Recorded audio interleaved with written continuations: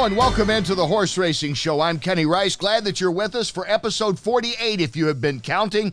Great show today. Bill Thomason, President and CEO of Keeneland, will join us talking about the situation in horse racing in general. We'll talk about this relatively new founded coalition and what the future is for that. And then Michael Blowen is the president of Old Friends Farm, a retirement community for horses. It's really a story that's movie-like. And it's started by a movie critic. Maybe that's more appropriate. They'll be our guests today, Bill Thomason and Michael Blowen. Glad that you're with us. With us on lead guitar is Scott Hall. Hello. On bass, Ben Chaffins. And our researcher, Mr. Thomas Kenny. Hey, everybody. All right, let's talk about the big news of the week, which is the Pegasus. Remember when it started out, the richest race in the world, held in mid-January down at Gulfstream Park in Florida. It debuted not that long ago, 2017, Thomas. And tell us the winners of the big race of the Pegasus for 3 years. 2017, it was Arrogant. 2018, Gunrunner. And 2019, City of Light. And the big deal of that was the horses would stay around on the track and not retire immediately after the Breeders' Cup, right? That's right. Incentive to stay. $1 million entry fee. This was the ultimate, my horse is faster than yours. It started as a $12 million purse, richest horse race in the world. 2018, increased to a $16 million purse, still the richest. 2012 or 19, they broke it up. $9 million for a dirt race, $7 million for the grass race. This year, it's $3 million. This coming year, 2020, it'll be a $3 million race. I'm not great at math, but that is quite a drop from $16 million. That's significant. And there'll be a $1 million turf race. As a friend of mine said, though, hey, you know, $3 million used to mean a lot of money. It's not like you'd say, boy, they've fallen on hard times. But the perception is they've fallen on hard times, I think. I guess it's that, you know, I don't want to put a lump in our Christmas stocking here in horse racing. But I do think it's an interesting issue that the Pegasus has dropped that much. You know, I think another reason, there's not the great horse out there right now. Who you want to see? Maybe Bricks and Mortar again, who won it on the turf. Run again on the turf. Outside of that, we don't have the stars coming out of this year like we did in past years. Yeah, no Justify, no Pharaoh. Yeah, you know, so we don't have those. But what we do have is Bill Thomason of Keeneland coming up next when you come back here on the Horse Racing Show.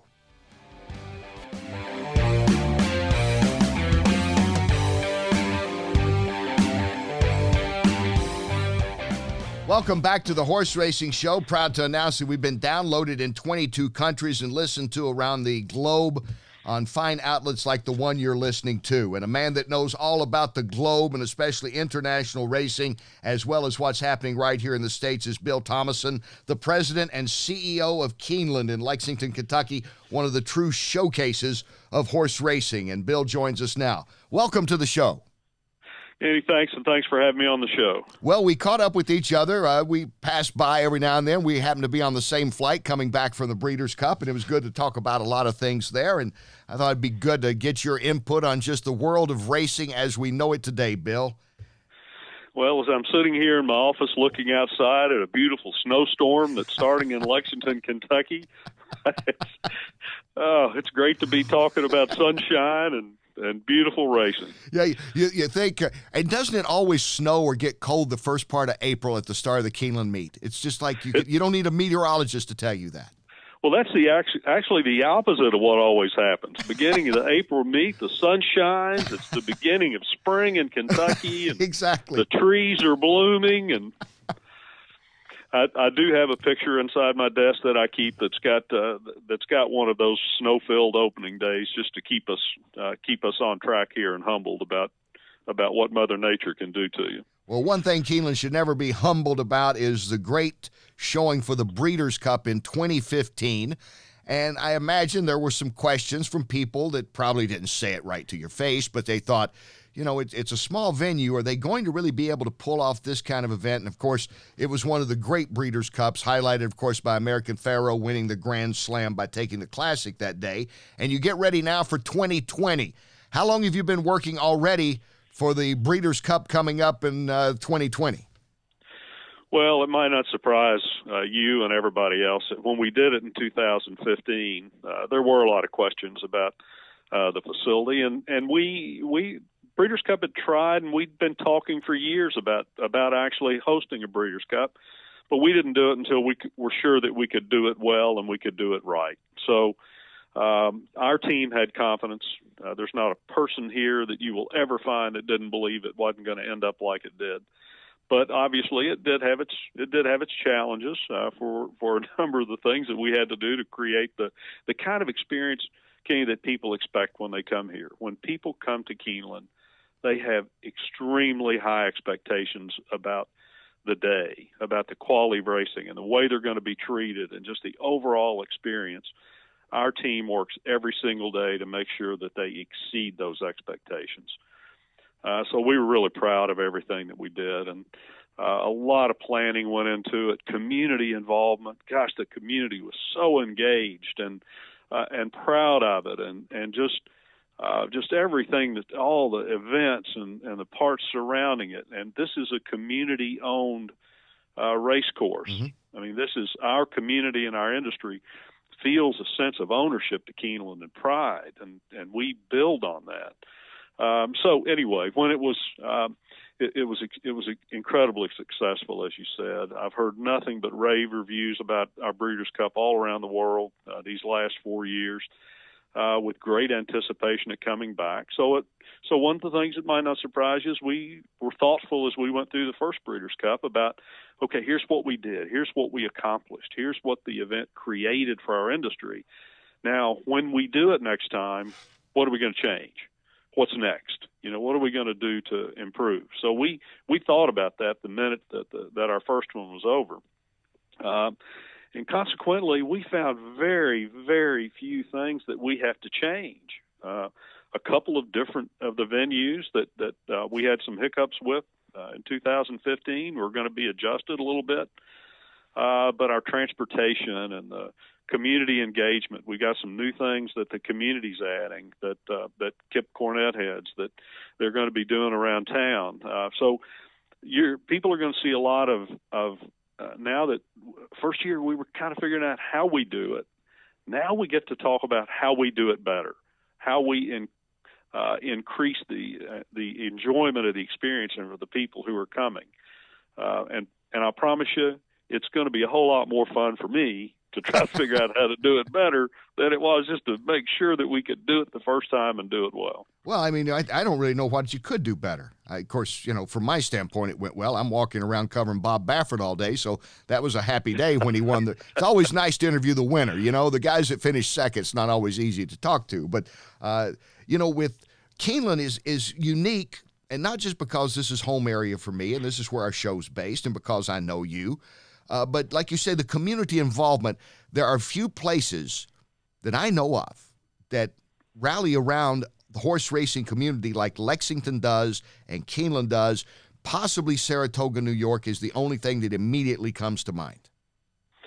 That's exactly right. When you go downtown and people have got the racing forums and programs and they're talking about horse racing and they're talking about the breeding of the horses and where they come from and the people who are involved in the business, and so many people in the town are engaged in some way because it's the farms. To think that within 30 miles of where this race is held, where the Breeders' Cup's held and where Keeneland's situated, more than half of the foals in the entire United States are going to be born and raised. And so the community feels great pride in that and great ownership, and they show it. And for us, all around the town, everybody is in some way connected then to the horse. There's just so many ancillary things that go on around Lexington that involve the horse. And Kenny, we've traveled all over the world, and there's nowhere you go where the horse is more at the center of the community and the culture and the pride that people take in where they live. We're talking with Bill Thomason, the president and CEO of Keeneland. You mentioned about how close all the farms are, and of course, actually that coincides with the sales. And Keeneland still has the most prestigious sale around the country, around the world, actually, Bill, and it's been that way for many years. Kind of by accident, wasn't it? I believe like during gas rationing, they couldn't take them up to Saratoga, so they put some tents up at Keeneland, and somebody figured out back in the 40s, we got the farms here. The horses are basically here. Why not bring them here? Well, they did. You're exactly right. That kind of changed the dynamics during the war when we always put our horses on boxcars and took them to Saratoga to sell. And we couldn't do that because you couldn't move any goods unless they were related to the war. So we always thought we had to take our horses where the money was to get them up into the east. And so we didn't know whether they were going to be able to travel, and they were going to be able to show up in this little town of Lexington, which then was still the breeding capital of the world. I mean, it had been going on here for centuries. So fortunately, they came, and fortunately, they continue to come, not only from the United States, but really from 25 different countries that we sold to during 2019, and that happens every single year. Did you feel pressure when you first took this job in 2012? I believe you're only the 7th president and CEO at Keeneland. You followed in some big footsteps, and you haven't missed a beat. And I say that not out of friendship, but from observing how well everything is smooth. It was seamless, the transition. Well, and that's not by accident. Keeneland is a unique institution with a tremendous amount of heritage and pride in the organization from the time it was founded. And still, Kenny, other businesses talk about that, but we look to that mission, and we look to what Keeneland's all about. We're only about our industry, our community, and the care and the pride that we take in the facility. And that's instilled, and I am only the 7th president here, and a tremendous legacy of all the people who came before me. And every one of us, I think, if you sat us around in a room right now and said, listen, all I'm sitting here doing is I just don't want to be the guy that messes it all up. That's where I am.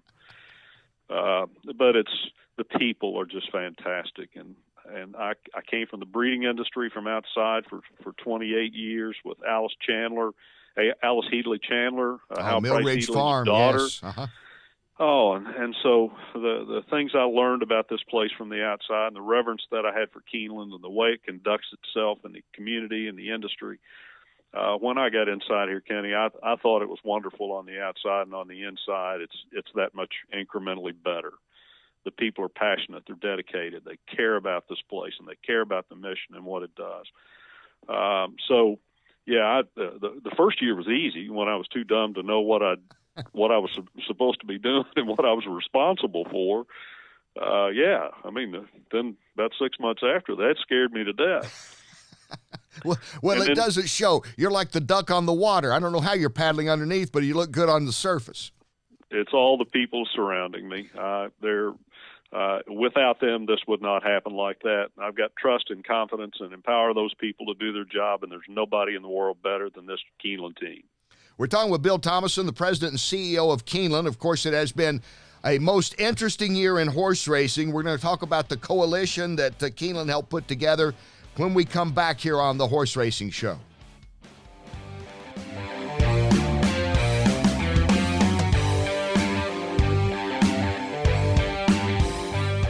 Welcome back to the Horse Racing Show. I'm Kenny Rice. Thank you for tuning in. Bill Thomason is our guest, the president and CEO of Keeneland. He's had that position since 2012. And Keeneland at the forefront in many ways in the racing industry, probably none more so than just a few weeks back when a coalition was formed.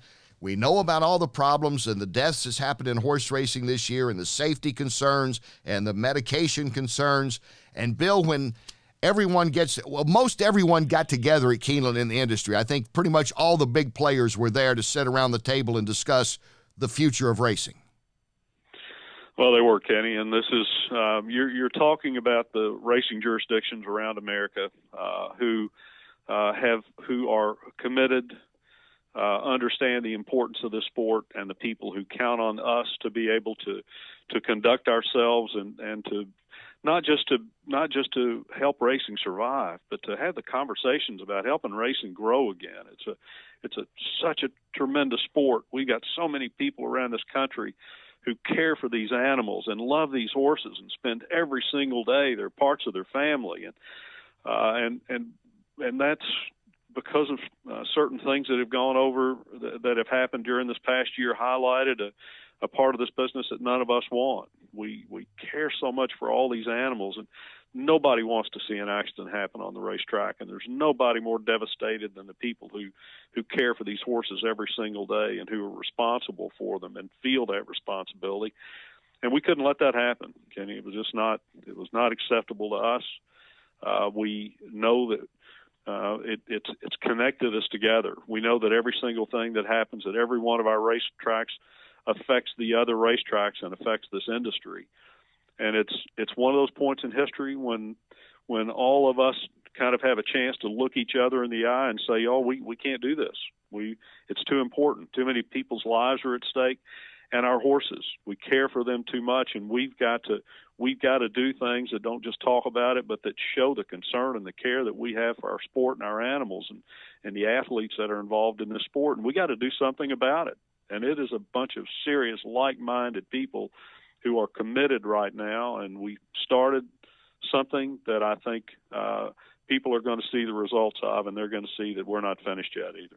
Bill, is one of the first things, and I don't know, you can tell me what the first thing is. I'm just curious about no medication. Race day seems to be the way to go right now.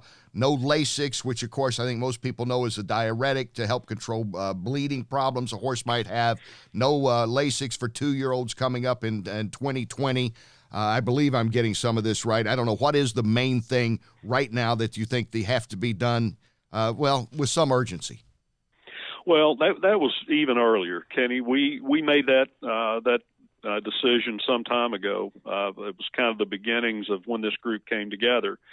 So we created the compromise on Lasix to get it out of race day, like you said, for 2-year-olds in 2020, and in 2021 there will be no Lasix in any stakes races at any of our racetracks. And those things were the first things that we decided to do together, and that group grew to a number of other racetracks around the country. I'm proud to say that last week our racing commission in Kentucky approved that regulation to go into place, which is now flowing through the regulatory process, and we're glad to have been able to do that, and once again, those places that we did what we said we were going to do.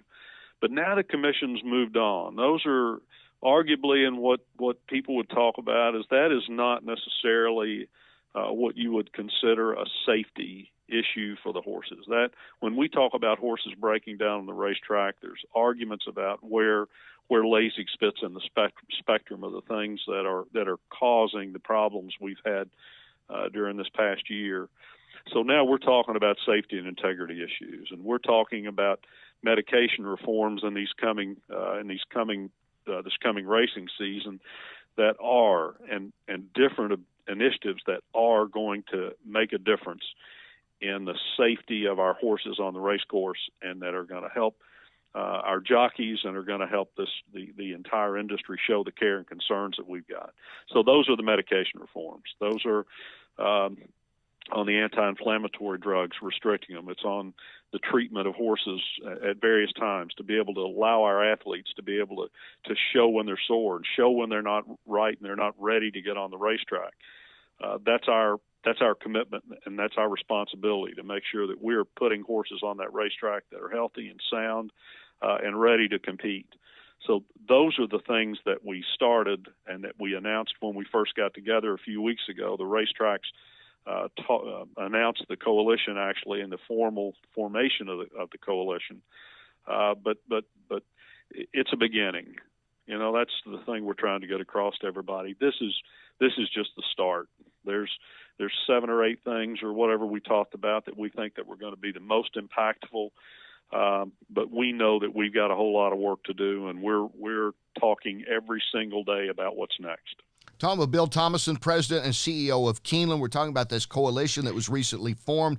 A kind of a rare moment, and I guess a moment, a mother of necessity kind of moment, Bill, where all the tracks, and we know horse racing, everybody's kind of got their own little area they're going to take care of, but there was importance in coming together. Was any hesitation out there? You don't have to name names if you don't want to, but I'm just curious if there was any state that said, we'll still take care of this on our own.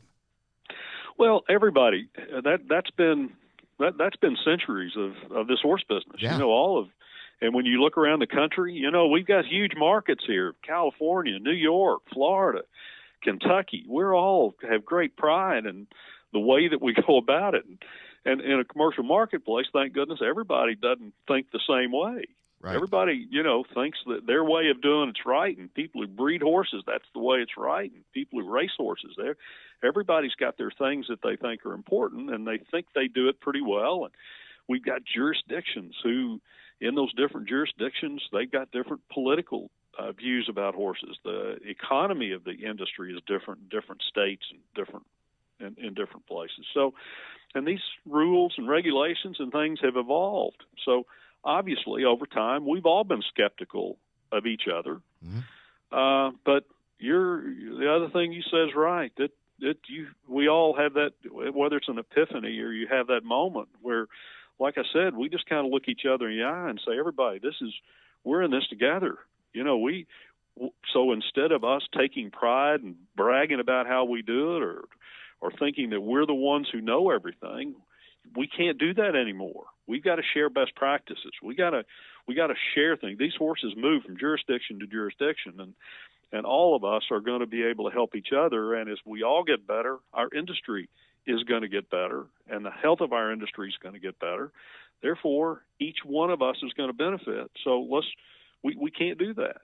So we had to kind of put the egos in the box for a minute, and we had to agree to work together. And we know that each one of us has got to go about achieving things in different ways within our jurisdictions and at our race courses, but we're going to support and help each other so that all of us are able to do things that are going to provide more uniformity around the country. And it's never been like this. That I can, from the time I've been involved in the 38 years that I've been involved in the business, I've never seen a coming together of like minds like we're seeing right now. A rare moment and a good moment and a needed moment for certain, Bill. And, I believe you were on your way to Tokyo just after the Breeders' Cup, getting ready to go. And of course, you mentioned the country's all involved in the Keeneland sales. What's kind of the world perception of the United States racing scene right now?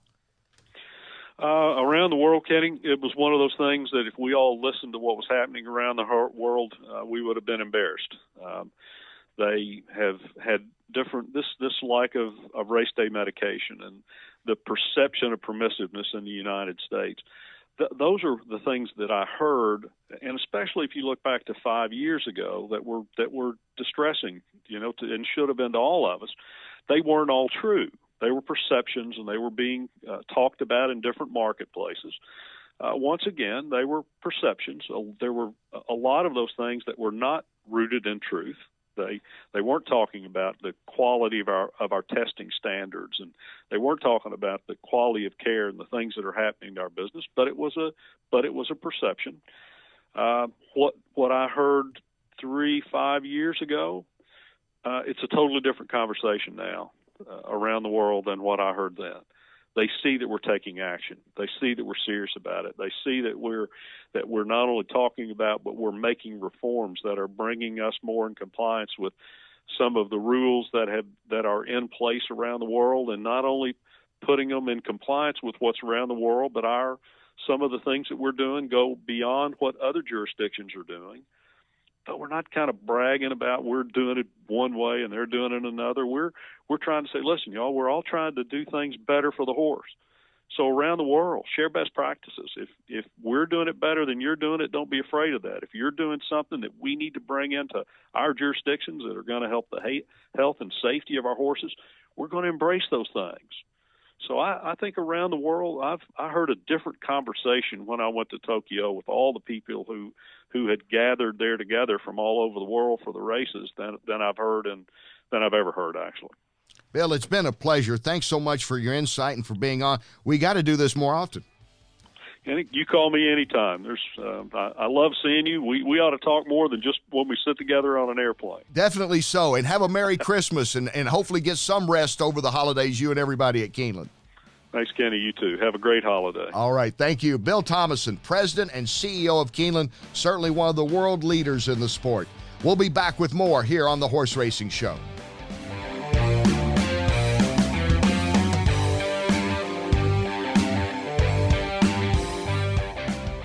Welcome back to the Horse Racing Show. I'm Kenny Rice. Thank you for being with us. Now, let me pitch this movie at you. Well-regarded Boston Globe movie critic moves to Georgetown, Kentucky over a decade ago. He starts a retirement community for old racehorses called Old Friends Farm in Georgetown, Kentucky. Are you buying in that scenario? Are you ready to sign up Matt Damon or George Clooney to be the star of it, or Brad Pitt? Well, it's a true story, and the man that got it all started, growing from one paddock and a couple of horses to over 100 acres and over 100 horses, is Michael Blowen, the president of Old Friends Farm, and our guest now. Michael, welcome in. Oh, Kenny, thanks so much. It's great talking to you. You know, as you described that movie, probably if I was reviewing it, I'd say it's too corny to believe.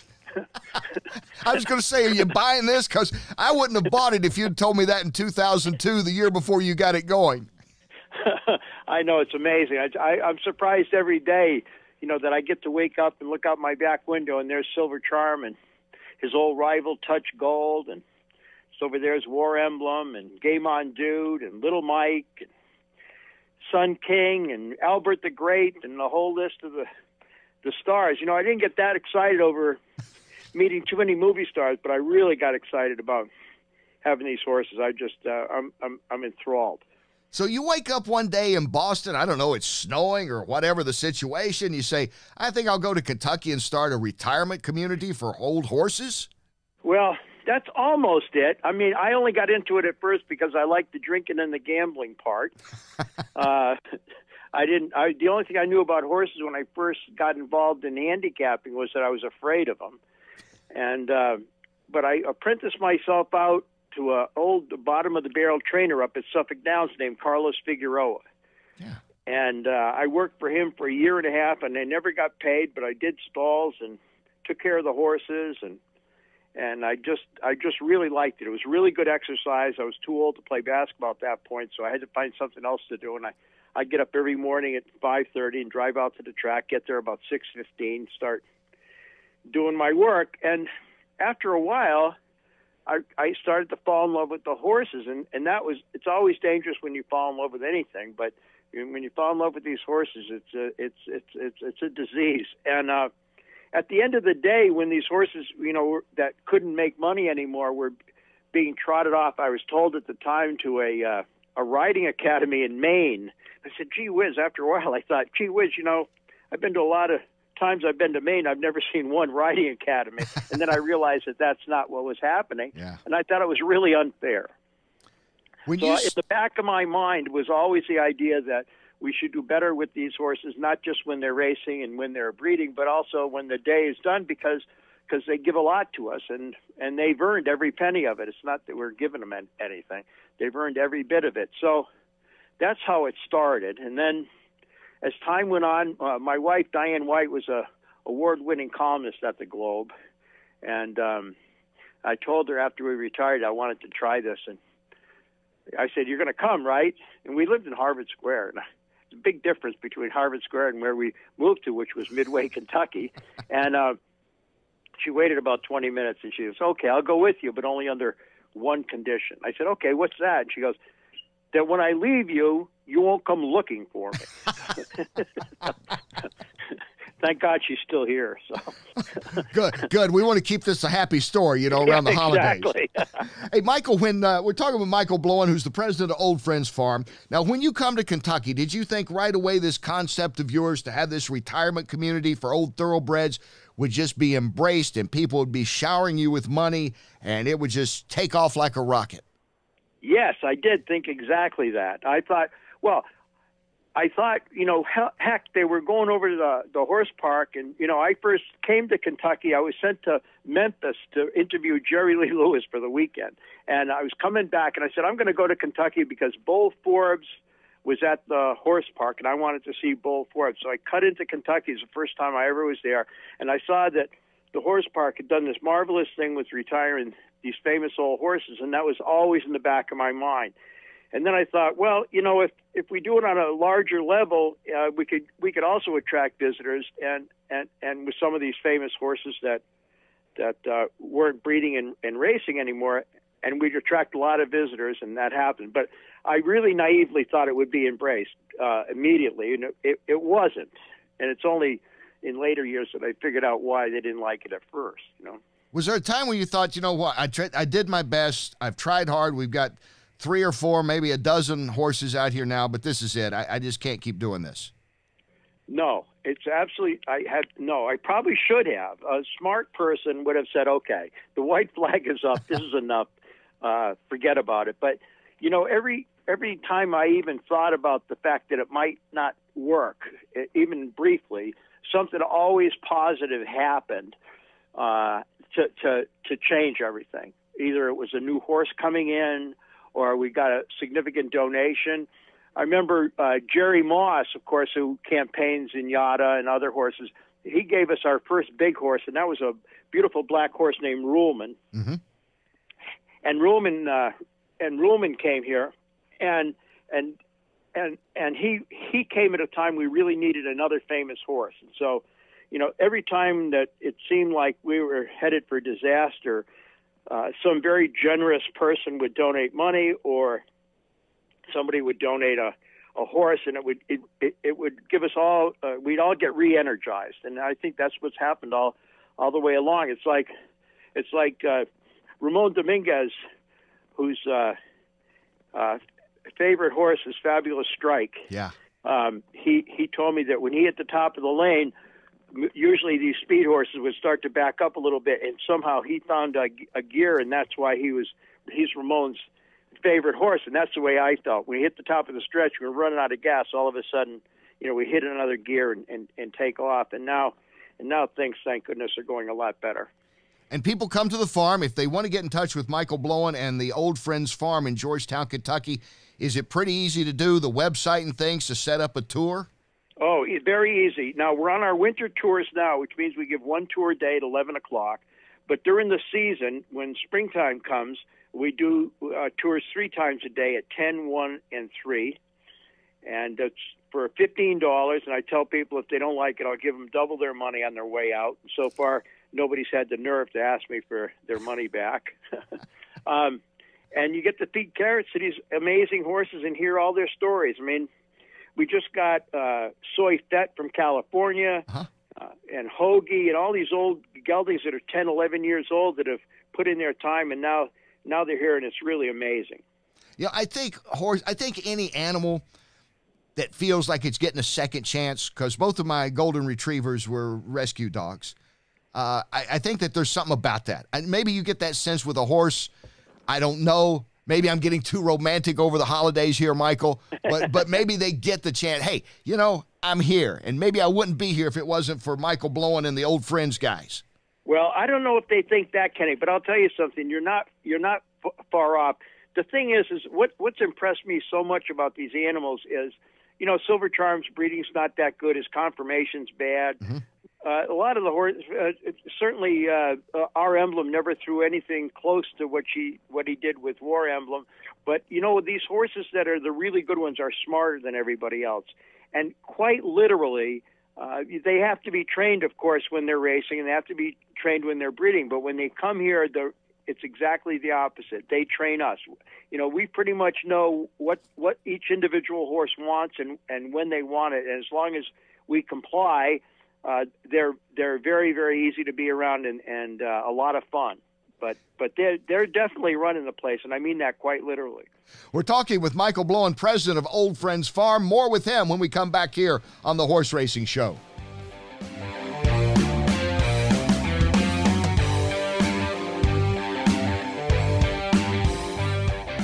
Welcome back to the Horse Racing Show. We hope you've had a good Christmas, a happy Hanukkah. It's a happy time for you going into the new year, and possibly you're feeling a little more benevolent than usual. You might want to think about the Old Friends Farm in Georgetown, Kentucky. It's a wonderful facility. Where do old racehorses go? Many of them, and some of the great ones, have gone there to Old Friends, which started in 2003 because of Michael Blowen, who came from Boston, where he was an established movie critic at the Globe and got it all going, and we're talking with Michael now.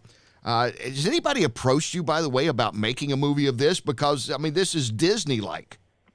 Yeah, actually, I thought it would make a good animated movie, kind of, and have the horses talk and things like that. But no, they haven't been breaking down doors to do that. But it certainly would be fun. You know why? I'm gonna tell you, this computer-generated stuff is ruined movies. I like all the, it's fine. I give the Iron Man and all that. I've seen a few of them, but my goodness, nobody really acts that much anymore. It's all about, I'm going to do it in front of a green screen. About 3 weeks ago, Kenny, Martin Scorsese wrote a wonderful op-ed column at for the New York Times that you might want to look up on the internet, because he makes precisely the same point. Scorsese and I think a lot alike. There you go. Hey, did you have, while we're talking about the movie, we're going to get back to the horses right now. Do you have like a favorite, I don't know if you can ever say as many movies as you've critiqued over the years and just simply watch for enjoyment. Is there a movie or two that really grabs you to this day? The one I really like the most for a variety of reasons is Chinatown. Oh, yeah. Yeah. I like Chinatown, and I like Casablanca an awful lot, because I was very good friends with Julius J. Epstein, who wrote with his twin brother. With the twin brothers, yeah. Mm-hmm. And you know that his grandson is Theo Epstein, who runs the Cubs. I didn't, I knew who Theo Epstein was, but no, I did not. And how did he get away from the Red Sox, by the way? I'm still figuring that out. Yeah, well, I'm not. In fact, John Farrell, the former manager of the Red Sox, came on a tour here a few months ago. We had a great time. Oh, man, that's great. You mentioned Chinatown. I understand you got a pretty good relationship with the legendary Jack Nicholson. Yes, we do. Jack's a really wonderful supporter of ours. He's been supportive since the beginning. You mean like financial supporting of the farm? Yeah. How about that? And he used to. I used to go to the basketball games with him, and it was like an out of body experience. I go, what am I doing here? Standing here, sitting down here in the front row of the Forum with Jack watching this basketball game. But he's a really wonderful guy. He's very down to earth. Still lives in the same house he bought after Easy Rider. In fact, it used to be if you went through the main gate up on Mulholland Drive to his house, if you went straight, you got to his house. If you went to the left, you got to Marlon Brando's house. If you went to the right, you got Charlton Heston's house. And as Marlon passed away and Charlton Heston passed away, Jack bought both of those houses, so now he owns the whole thing. But it's quite a little community back there. Oh, that's Hollywood that we won't see again, will we? We won't see that kind of Hollywood back in those. I had the pleasure of interviewing Don Amici one time at Santa Anita. We're standing on the apron, very few people around. It was for a special that we were doing leading up to the Breeders' Cup. And he's pointing up in the stands. He said, yeah, Ty Power and I used to sit there, and Betty Grable would come by sometime. And I'm thinking, that's the thing that racing, we may not get again. Seabiscuit was made, but all the stars didn't flock to the racetrack afterwards.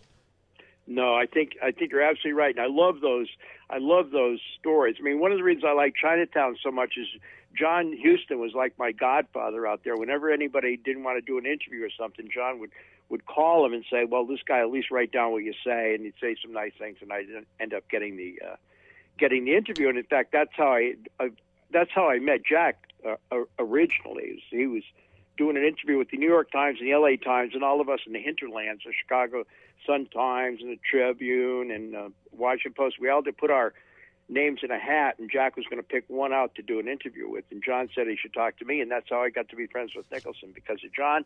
And I met John because I had a racing form sticking out of my pocket when I interviewed him, and he wanted to go to the racetrack. So I owe it all to the racing form. It's amazing how it comes together like that, isn't it? It's really not 6 degrees of separation sometimes in horse racing. Yes, it is. It's a marvelous sport. We've just got to make it better. Old Friends Farm, what is needed out there now, Michael? What keeps it going? And we talked about the winter tours. They can go online or they can make a call. It's easy to find out where you guys are in Georgetown, Kentucky. But what would you really like to have for Christmas there at the Old Friends Farm? Well, we've got a little additional property, and I'm raising the money now to put up some more fence and put up some waterers, and so we're just looking. I'm always looking just to get a little bit more land and a little bit more property so that we can provide homes for these horses. Because obviously, when they come here, they're totally retired. This is the end of their careers, period, and so we don't get the kind of turnover that some of the really good organizations do that retrain their horses. So the only way that we can expand is by getting more land and putting up more fence and putting up more run-in sheds and providing a quality of life for these great athletes. How big is the staff out there? Are most of them paid, or how many are volunteers? All the people that work with the horses are paid. For a number of reasons. We want to get really professional people and have them do it so that the horses, again, get the best care they can possibly get. And then, so we have 8 paid employees that work on the farm. And then in the office, we have 3 paid employees. But the wonderful thing and the best thing about it are tour volunteers. The people who give the tours are all volunteers, and they do a magnificent job, and they tell these horses stories in magnificent ways, and people hopefully leave the farm being very impressed by the storytelling ability of our volunteer tour guides, because they're unbelievable. And it's wonderful. Everybody loves it that's been there. I wonder how many people know your background that come there, know about all the movie stars you've met and all the movies you've seen. There's a few of them that do. Every once in a while, some really old person from Boston will show up. Say, I remember you. Or they mostly remember my wife because she was a great columnist, and they mostly remember her. She was fabulous. What would be your favorite horse racing movie? You know, that's a really good question. I used to say Casey's Shadow. Walter Matthau. Yeah, and yes. Walter was a great horse player too. Yeah. And I do like that movie an awful lot, but I don't know. I think Stanley Kubrick's The Killing with Sterling Hayden's a magnificent movie, and also this one with William Holden that's very rarely seen called Boots Malone. Yeah, wow, that's going back. I mean, I don't even know how many times Turner Classic has that on anymore. Yeah, it's hard to get, but I think it's really well done, and it really does give you a sense of the background, especially at the bottom. And the other one I really like, and it's not really a horse racing movie, but it's called Lean on Pete. Yeah. And it's a great movie that nobody saw because it had very limited distribution. But it's about a kid and racing at the bottom of the barrel, and it's a really, really good story, and it really gives you I think they shot it actually at Portland Meadows. Yeah, I think so. I remember reading about that. Well, if you want to know about movies and you want to know how to take care of old, deserving thoroughbreds, Michael Blowen is the man at Old Friends Farm in Georgetown, Kentucky. Michael, happy holidays. Thanks for being with us, and continued success out there. Kenny, thank you so much. You know, come visit us. I need some tips for Keeneland. Okay, we'll be there. Stay with us. More on the Horse Racing Show after this.